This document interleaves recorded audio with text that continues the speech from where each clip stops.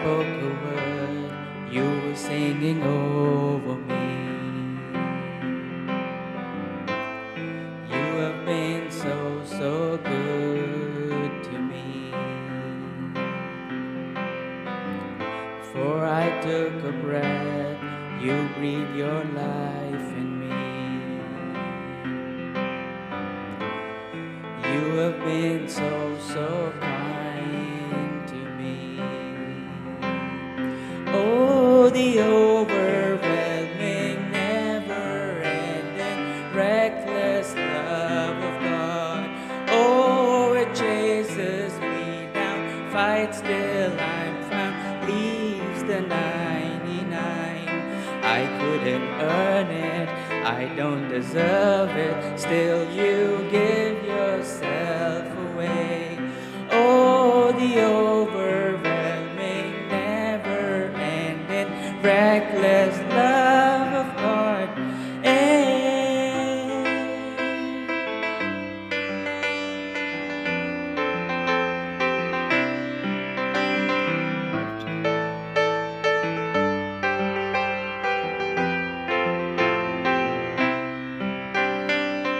When I was your foe, still your love fought for me. You have been so, so good to me. When I found no word, you paid it all to me. You have been so, so kind to me. And oh, the overwhelming, never-ending, reckless love of God. Oh, it chases me down, fights till I'm found, leaves the 99. I couldn't earn it, I don't deserve it, still you give yourself away. Oh, the overwhelming, never-ending, reckless love of God.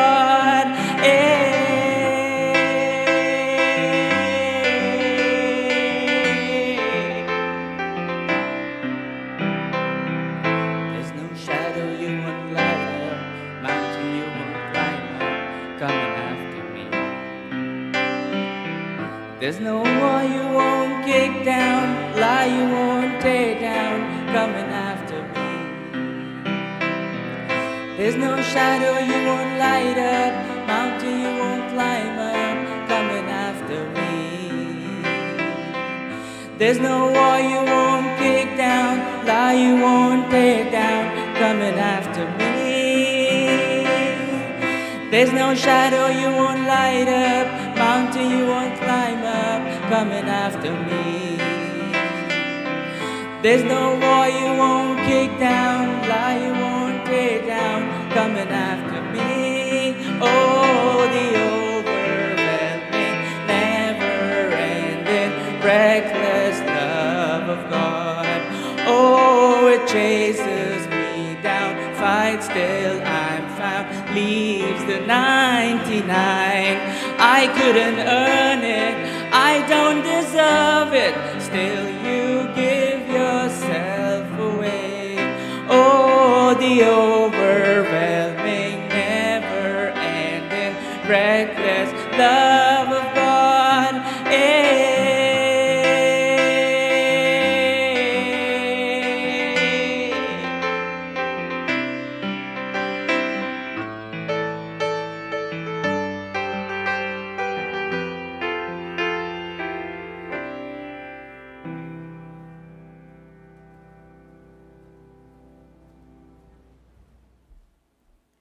Let's all stand for the closing prayer.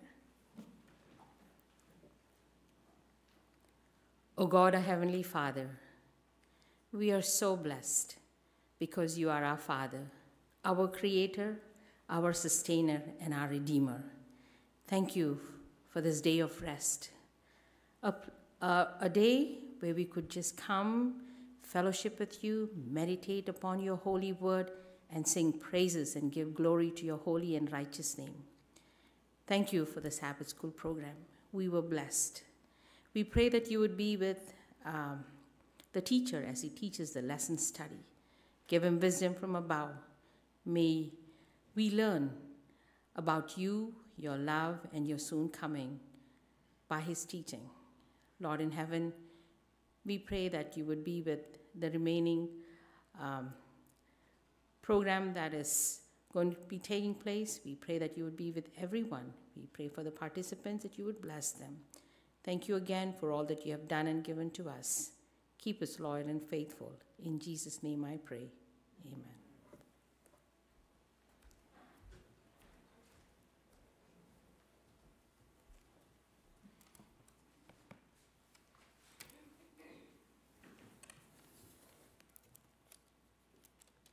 Good morning and a very happy Sabbath to each and every one of you, those who are present here in the sanctuary, and also to all those who are joining our live broadcast. I would like to welcome each and every one of you for our lesson study this Sabbath morning. The lesson is entitled, Jesus, the Anchor of Our Soul. Jesus, the Anchor of Soul. And the memory verse is found in the book of Hebrews, chapter 6, verses 19 and 20. And it says, "This hope we have as an anchor of the soul, both secure and steadfast, and which enters the presence behind the veil, where the forerunner has entered for us, even Jesus, having become high priest forever, according to the order of Melchizedek." And before we get into the lesson, let us bow our heads in prayer. Our kind, loving, gracious Father, we are so thankful to you for this time where we could study your holy word. We pray, O Lord, that you will bless us with your Holy Spirit, the same Spirit that has inspired the many authors of the Bible, so that we may be able to understand the lesson you have in store for us. In Jesus' name I pray, amen. So, we have reached almost to the half of this quarter, and we have been studying the ministry of Jesus Christ as our high priest. But this week, this study has been interrupted.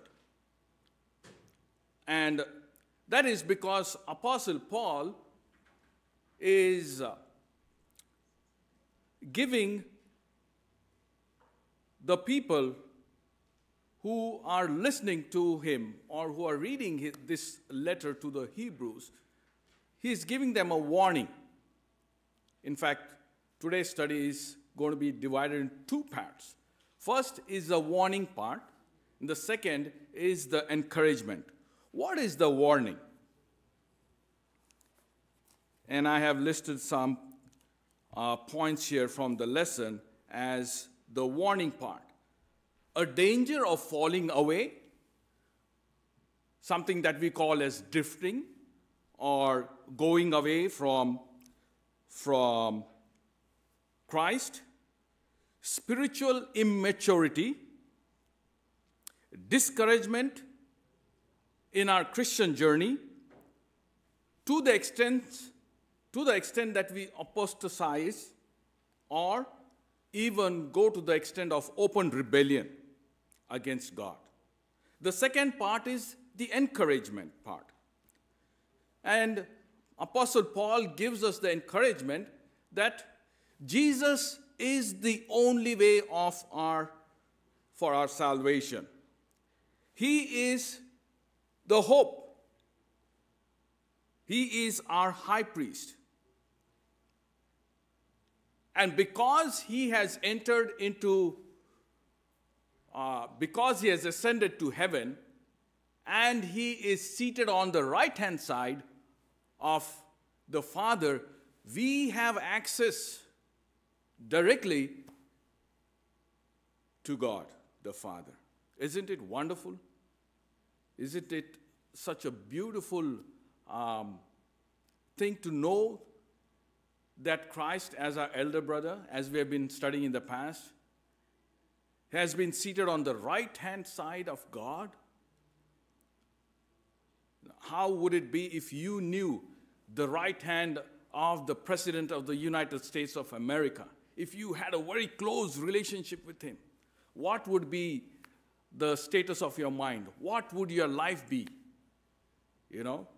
And that is what our Christian journey is all about. It's a very weird comparison, but we have direct access to the most powerful being in this whole universe. And that is what we are going to study. The promise and hope given to the children of Israel is extended to us, is given to us. Assurance we can have, as we study the lesson, we can have assurance, hope, peace, victory, and salvation. Now, mind you, throughout this lesson, Apostle Paul is always having the wilderness experience of the children of Israel in mind. He's comparing to this experience that the children of Israel had. Those who lost their way, those who did not make it to the promised land. And because of the choices they made, God wanted all of them to enter into the heavenly into the promised land, that is Canaan. And that same principle applies to us. The choices that you and I make are going to decide whether we will be found in the eternal kingdom. Sunday's portion is entitled Tasting the Goodness of Word. And I want somebody to read from the book of Hebrews. And if we have the mics, that will save us some time and help those who are watching on our live broadcast to also be able to hear the verses that are going to be read. Hebrews chapter 6, verses 4 and 5. And I wish, I could flip this lesson. If somebody has that, here.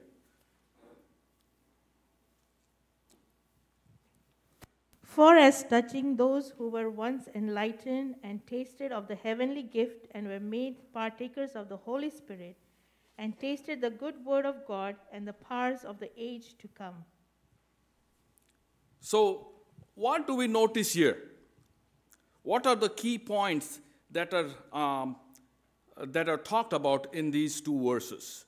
First of all, it's talking about people who were enlightened. Then they had tasted heavenly gift. They were partakers of the Holy Spirit, tasted the word of God. And finally, the text talks about power of age to come. That is, the miracles God performs in the present and will be performing those miracles in future. Now, as I said, Paul is always having the wilderness experience as he, writes to the people here in the book of Hebrews. And as I said, I would like to flip the lesson. The lesson tells us is, what the lesson tells us towards the end of Sunday's portion is, Paul probably had in mind the wilderness generation who experienced the grace of God and his salvation. So, what is the experience that they had? We have Pastor Michael putting up his hand. What is the experience that the children of Israel had in the wilderness? I want to go back a bit Yes. to the memory text where it says Christ has already entered the veil. He's already within the veil. Right. Many people pose a theological question to us. because we say in 1844, Christ entered the most holy, passed through the veil. Absolutely. But in this text, it says he already entered the veil.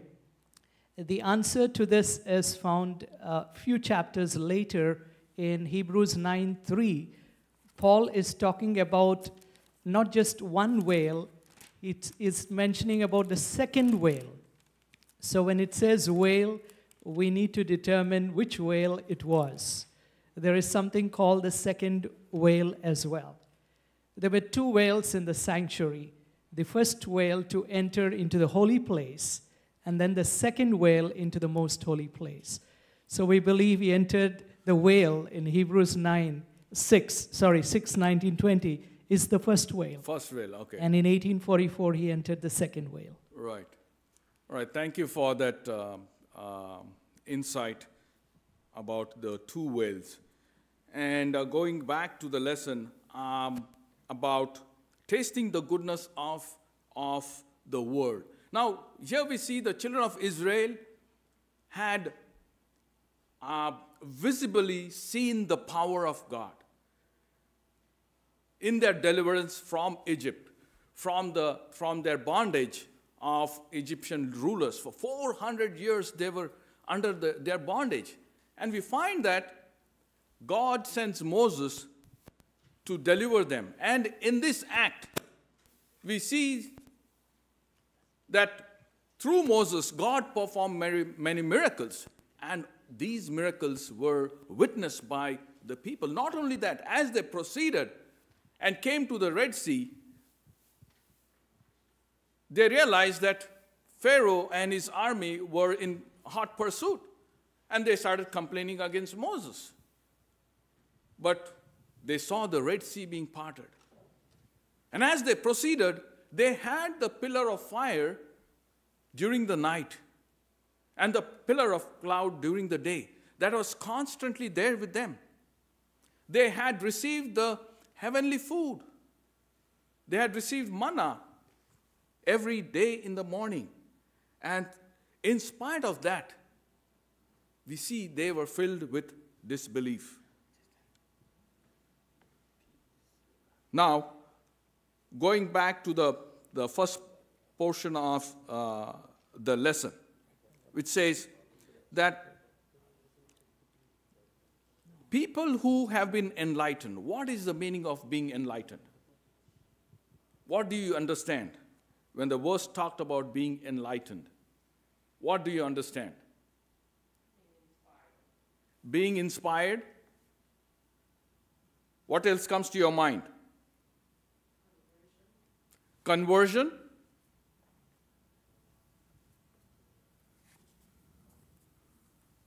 Well, being enlightened is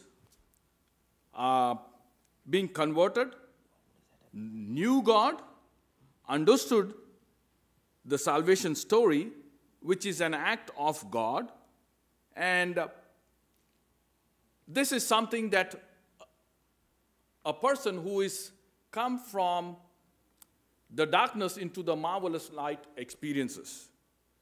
Not only that, they also experienced or tasted the heavenly gift.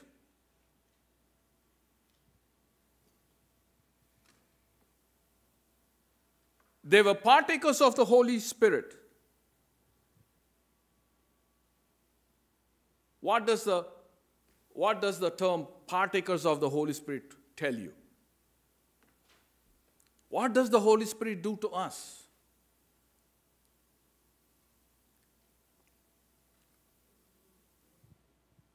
It helps us to understand. What else? Experience new birth through the Spirit. Enables us To have a new birth. to have a new birth. And that's exactly what had happened to these people. They had experienced the new birth. They had come to know God. They had experienced the new birth. And they had tasted the word of God. And yet, they were in danger of falling away, of drifting away. And so, if they were in the danger of drifting away after their conversion experience, after tasting the Word of God, today you and I also are in the same danger. In fact, towards the end of the lesson, we have a question here. It says, what has been your own experience with the things that these verses in Hebrews have talked about? For instance, how have you experienced the enlightening that the text refers to? So, if the children of Israel, after seeing the power of God, drifted away, if the people who were listening or reading the letter to the Hebrews were in the danger of drifting away, what about you and me? Impossible to restore is Monday's portion. And I want someone to read from the book of Hebrews, chapter 6, verse 4 and 6. Hebrews chapter 6, verses 4 and 6. Is there somebody who can read that? For it is impossible. 1 minute. Can you wait for the mic, please?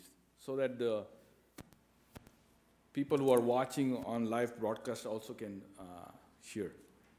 For it is impossible for those who were once enlightened and have tasted the heavenly gift and have become partakers of the Holy Spirit, if they fall away, to renew them again to repentance, since they crucify again for themselves the Son of God and put him to an open shame. So, does this title mean that it is impossible for us to be restored back to a loving relationship to our Creator? Once we have experienced, once we are converted, and you drift away, is that the end of our hope, of our Christian journey? Yes, Pastor Michael.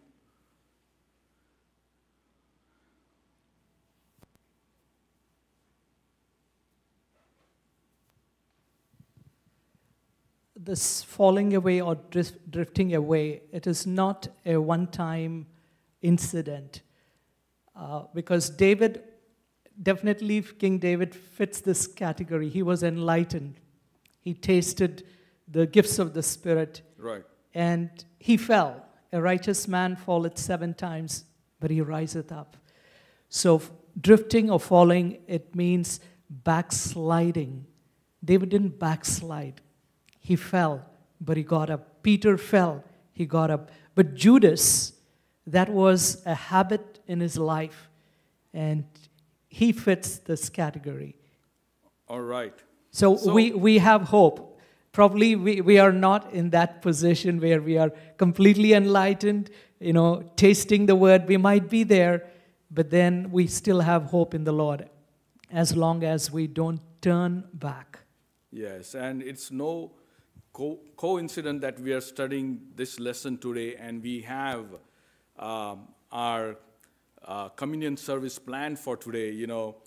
Many times we hear people saying, I'm not worthy of it. I don't think so, I'm prepared. But that's exactly what the lesson is telling us, that as long as you have the prompting of the Holy Spirit to ask the question, am I worthy? Is the fact that you are still connected, the connection is still there. And so the heading does not imply that there is no hope. There is no chance of being restored to a loving relationship with your Creator. Now, it is not the text. The title does not imply that it is impossible for us to be forgiven, because, as Pastor Michael had pointed out, Jesus has entered not only the first veil, now, that is in 1844, has entered the second veil, and he He is seated on the right-hand side. So he is actively involved in his role as the high priest, as an advocate, as our mediator. So we are not without hope. There is every possibility that we are forgiven. When we confess, we will be forgiven.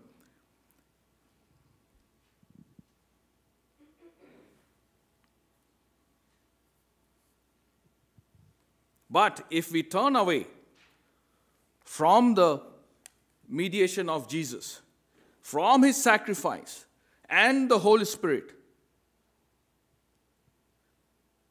then definitely, as the lesson points out, we will be rejecting. And that is what we'll be studying in the next day's portion.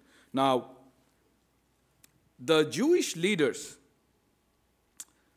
the lesson tells about how the Jewish leaders felt that Christ was a threat to them. Why would Christ be a threat to them? What do you see in the life of Jesus? What did Jesus do? Why would Jesus' life be a threat to them? Can we? Yes, Pastor Mike. Looks like it's only Pastor Mike and me in the lesson study. Yes, light is always a threat to darkness. Absolutely. So since they were in darkness and Jesus is the light of the world, it was two opposite things and they didn't like it. Right. And the question I asked was, Jesus' life was a total life of sacrifice. I was reading one of Sister White's books. I can't remember exactly which one, but he lived a life of poverty. And she says that he would share his only meal with a stranger. I mean, to that extent, well, the healing and teaching and all that was repeatedly mentioned in all the gospel books. But here Sister White points out that he would share his only meal with a stranger. And that kind of life, a sacrificial life, was a threat to those Jewish leaders. And they wanted to silence him for once and for all. So we see here that their way of life was completely contrary to the life of Christ.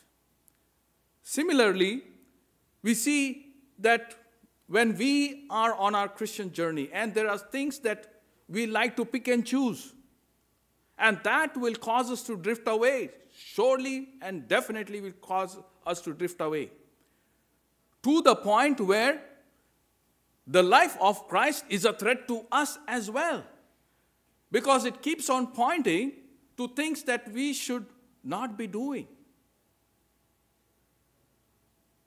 And then slowly, you don't want Jesus in your life anymore. And that is the most dangerous part. But as long as you repent, as long as you ask forgiveness of your sin, there is hope. There is hope. And so, those who have this doubt in their mind, am I worthy? Please, I appeal to you, remove that doubt. There is hope for each and every one of us, because Jesus is our high priest and is pleading on our behalf. So we have the assurance of our sins being forgiven. No sacrifice of sins left. That is Tuesday's portion. And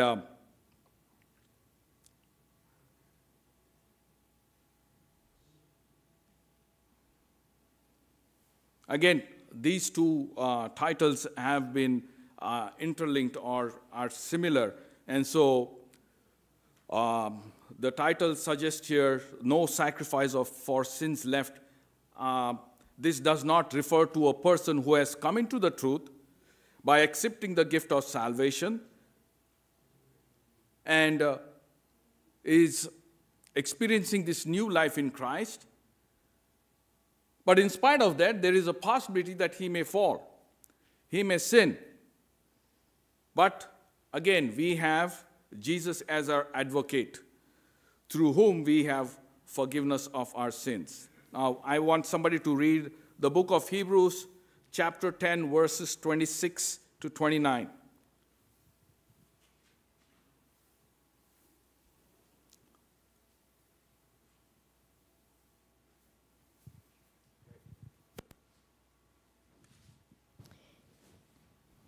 Hebrews 10:26 through 29. Yes. For if we sin willfully after that we have received the knowledge of the truth, there remaineth no more sacrifice for sins, but a certain fearful looking for of judgment and fiery indignation, which shall devour the adversaries.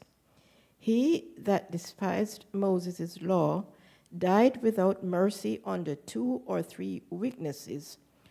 Of how much surer punishment, suppose ye, shall ye be thought worthy, who hath trodden under foot the Son of God, and has counted the blood of the covenant wherewith he was sanctified an unholy thing, and hath done despite unto the Spirit of grace.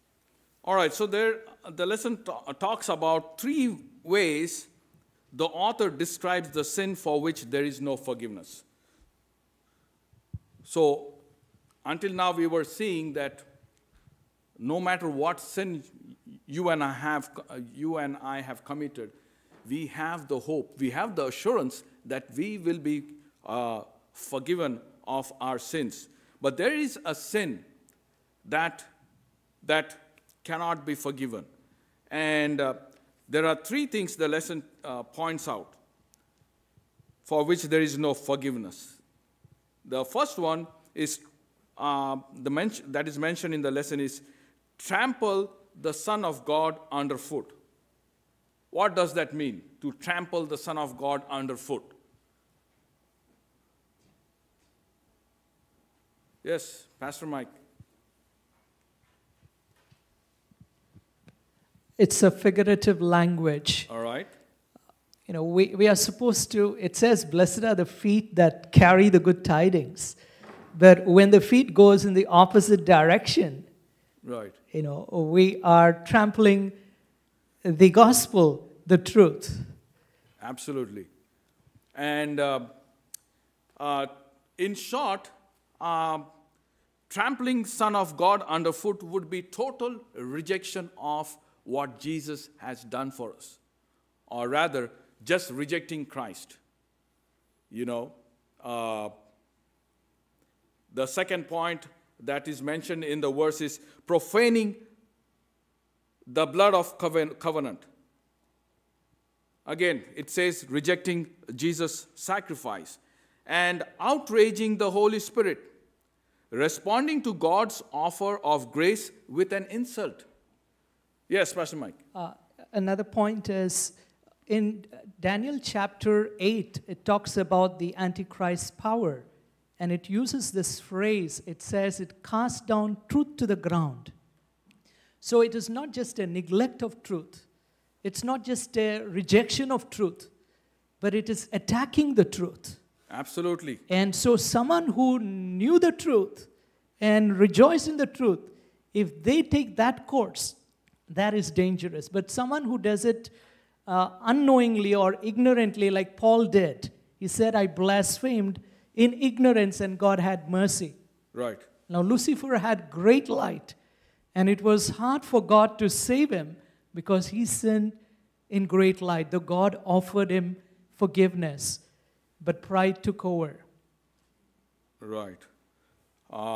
Thank you for those insights. And we see here that the expression insulted the Spirit of grace is very powerful. The lesson mentions here that this term stands in stark contrast to the description of the Holy Spirit as the Spirit of grace.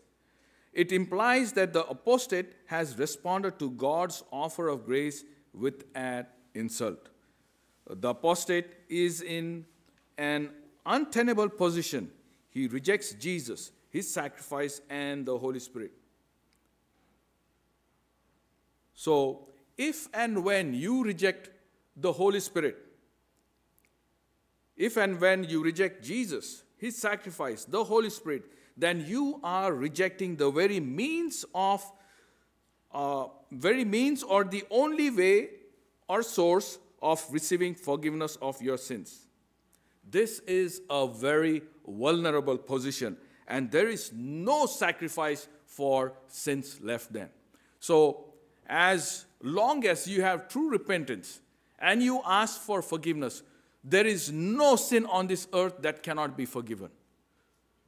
Now, the Bible has listed a number of patriarchs who were strong and faithful, but they also sinned. What kind of sins? In today's terms, those sins were grievous. Murder. Who comes to your mind when we talk about a person who has murdered?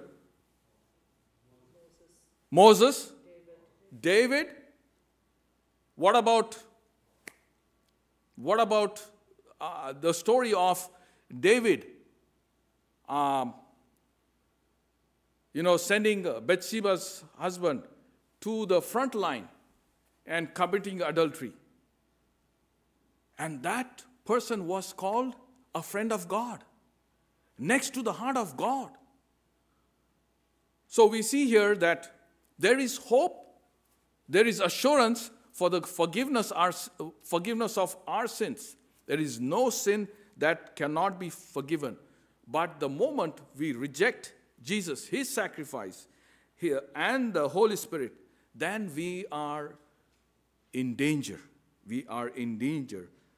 Remember, it is the choice that you and I make that is going to land us in that position. Well, the children of Israel had the opportunity to choose, but they lacked faith and they acted in disbelief. Similarly, the same principle applies to us, and the choice is given to us. God does not force anyone to obey him, to choose to obey him, to follow his instructions, and to accept Jesus and his sacrifice. The choice belongs to us. And ultimately, it is the choice that we make is what is going to result in our eternal life or eternal destruction. Yes, Pastor Mike. Our greatest sin is not the sin itself, but rejecting the solution to sin. And that's what Jesus said in John chapter 16. He said, of sin because you don't believe in me. So rejecting God's offer, that is the crime that we commit against ourselves. Right. Absolutely right. As long as you hear the prompting of the Holy Spirit, you have the hope, you have the assurance. But once you reject the prompting of the Holy Spirit, that small, still voice, then you have rejected, or you have landed yourself in a position where we have no more pardon of our sins. Wednesday's portion is entitled Better Things. And I want somebody to get ready to read the book of Hebrews chapter 6, verses 9 to 12. Now, we are entering into the second part of this week's lesson, and that is the portion where Apostle Paul is encouraging the people who are listening or reading this book of Hebrews. Hebrews chapter 6, verses 9 to 12. Hebrews chapter 6, verses 9 to 12. We are telling you this, our good friends, because we want you to continue well.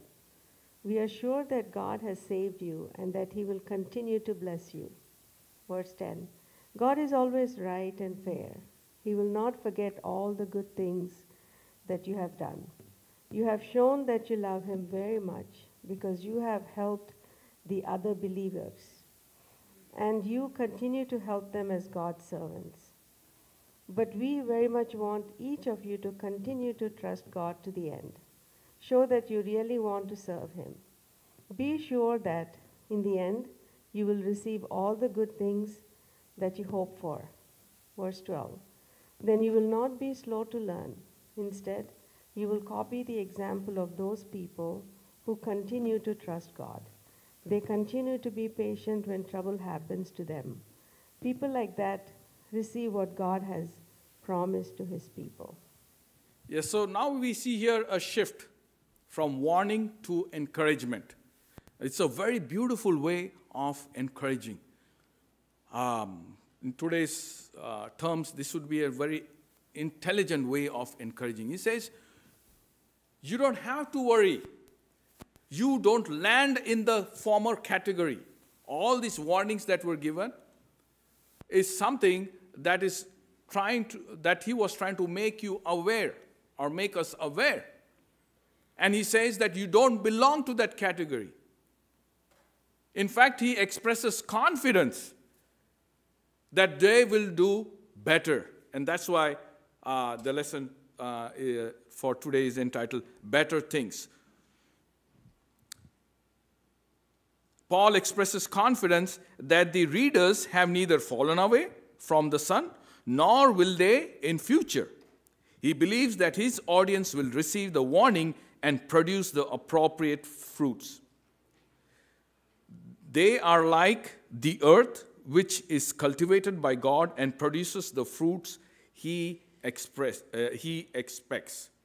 So we find here that Paul is kind of not only encouraging them, but telling them that they may not even fall in future because of all that they have done until now.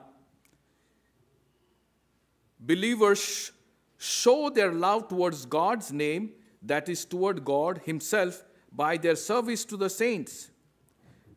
You see, and that He does not simply encourage them, but He's giving them evidence of what they did after their conversion experience, how they produce good fruits. The expense offering will be collected at this time. And what were those things that they did?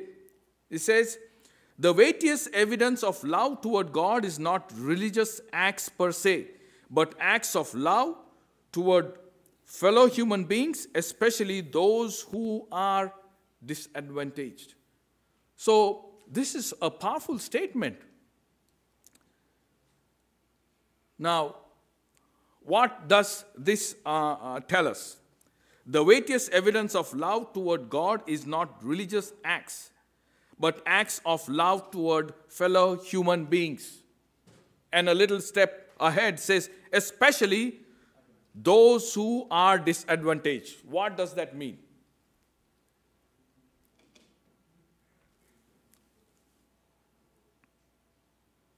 Yes, can somebody throw some light on this particular statement that is in the lesson for us? Interestingly, we see in Scripture, whether when the rich young ruler came to Jesus, he said, "What must I do to be saved?" Right. Jesus quotes the second table of stone, not the first. And also Paul in Romans 13 is talking about true love. And he's again quoting the second table of stone in Romans 13, 8 to 10. James also talking about keeping the whole law. Right. He quotes two of the second table of stone, not the first. Because it's easier to be religious. Right. No one really can judge you on that. But to be practical in our religion, as James says, pure religion is this. Again, taking care of the poor, the needy. Right. how can we love God whom we have not seen if we don't love our brothers and sisters whom we see? So our love for God is judged by what we do around here. Okay. And so that is why the emphasis is always there. Absolutely. And if you look at the Jewish leaders, they were doing everything right. Yet, John the Baptist ridiculed them. Jesus also criticized them. But they were keeping the Sabbath. Is it wrong? They were giving offerings. Is it wrong? They did everything that was listed according to the law. But yet, they were called out. It's because they emphasized on one aspect of the law, but they neglected the other aspect. And Paul is encouraging them by letting them know that they were continuing to do good. It is not that just once you go and help and take care of those in need, and that's it. No, Paul says that you have continued to do these things. And he also mentions that, we need to continue to do these things. And if you look at Hebrews 6 and the 12th verse, it warns against becoming dull or sluggish, which characterizes those who fail to mature and who are in danger of falling away. Hope is not kept alive by intellectual exercise of faith, but by faith expressed in acts of love. What a powerful statement. That our hope can be kept alive by acts of love. That is, we need to continue to do good even until our death. That is what the lesson is talking about. It's not that once you go and help, once you go visit the orphanage and do the best you can, and that's it. No, we have to continue to do that so that our faith is kept alive. Paul wants the readers to imitate those who through faith and patience inherited the promises. He already has presented the wilderness generation as a negative example of those who, through lack of faith and perseverance, failed to inherit what was promised. So, the examples that he's presenting is Abraham.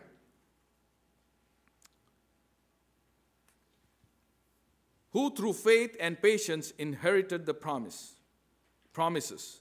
The list of positive examples is lengthened with the people of faith in Hebrews 11, and it climaxes with Jesus in Hebrews 12 as the greatest example of faith and patience. So, the Wednesday's portion ends with this question here. What can we learn from the apostle regarding warning and encouraging others? It's very important for us to remember the way that Apostle Paul warns and then encourages. Thursday's portion is entitled, Jesus, the Anchor of the Soul. What is an anchor? What is an anchor? Okay, we have just one more minute and we will be winding up. Generally, the anchor is something that helps the ship to be anchored or to be held steadfast. But our lesson is talking about Jesus, the anchor of the soul, where we have Jesus who has entered into the heavenly sanctuary and is seated on the right-hand side of the Father. And through him, we have the hope, and that is the anchor for our soul. May God bless each and every one of us as we continue to walk in our Christian journey, that we may not drift away, but we may draw ourselves close to him as long as Jesus, our high priest, is there to intercede for us. Thank you.